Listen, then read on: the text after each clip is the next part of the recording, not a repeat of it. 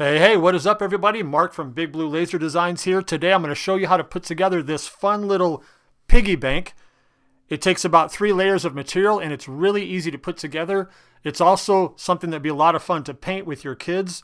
So let's jump right into how to put together this multi-layered piggy bank.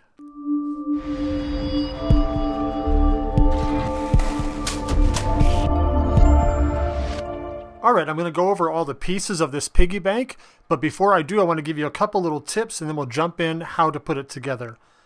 First of all, the size is about 12 1/3 inches from ear tip to ear tip and about 7 1/3 tall, but you can resize this to whatever you want, but the only thing you need to pay attention to when you resize it is the slot here for the tail that holds it up in the back, because everything else you can go ahead and resize however you want, but this slot is going to need to match your material here so you can still do this. Otherwise you'll have trouble there. Other than that, you can resize it however you wish. At this current size, it takes me 2.5 sheets of MDF and then about 1/3 of a sheet of the clear acrylic. Again, you can also use any material that you like as well. The thickness doesn't really matter. You can do it whatever you want. I just like the thickness that this produces when I use the 1/4 inch MDF. So let me disassemble all this and we'll put it together one layer at a time.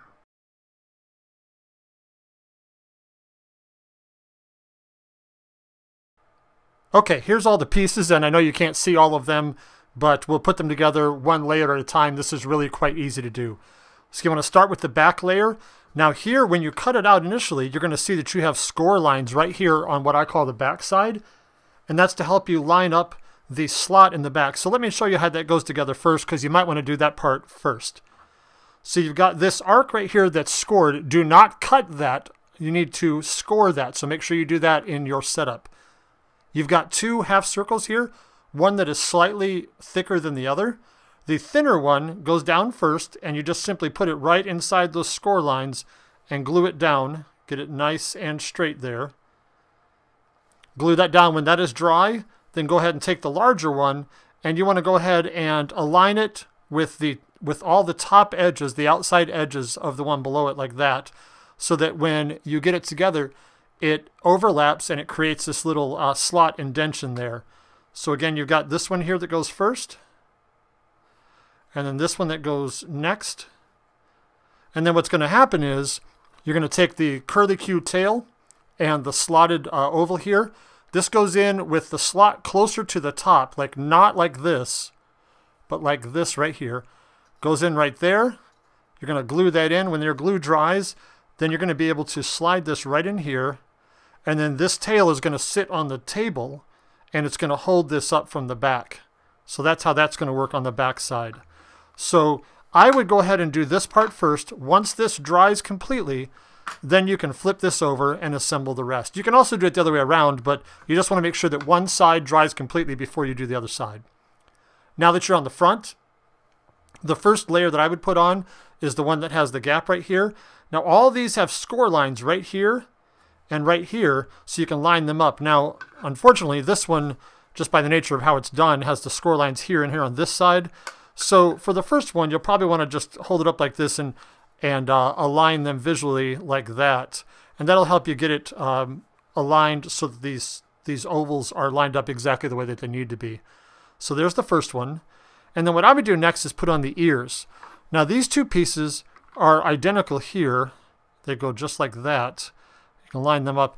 These 2 pieces are a little bit organic. In other words, they're not identical to each other. So when you put it right here, if it doesn't fit properly, you know that that one actually is the one that goes over here. So in other words, these 2 are not really interchangeable. But get the ones that line up nice there, and you can glue those on. You can kind of feel the alignment there around the sides. And once you get that aligned the way you want, you can glue that on. Get that guy back up where it belongs. See, I've accidentally rotated that when I was doing that. So that's why those score lines really help. Get that all aligned there wherever you want it. Glue it on. And then your next 2 pieces are going to be these 2, I'm sorry, this one here. You got 2 that are identical here. One that goes right like this. And then you've got This one here, which I always think of as Mickey Mouse ears, but it's actually the feet of the pig. Line those up like that. And then your clear acrylic goes on next. Again, line up your score lines. And then the top spacer, or the top ring, goes on last.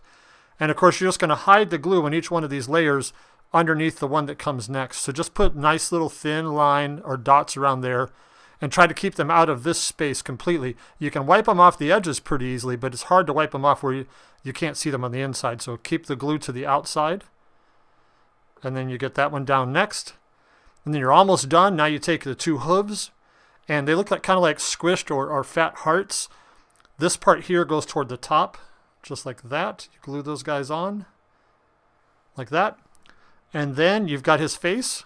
You can pretty much put this wherever you want. You can put it a little lower of the center. Take the two eyes, put them on like that. And you can give them all kinds of expressions with wherever you put the black parts of the eyes. Have them looking up or whatever you want there.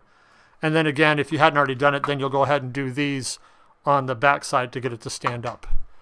But that's all it takes to put this guy together. Take a look at the way that I painted mine. You can paint it however you want. I think you're going to have a lot of fun with these. The back makes it easy to get the coins and the money out. So yeah, let me know how you guys do. If you have any questions, I'd love to see the final results because I think they're going to be super cute.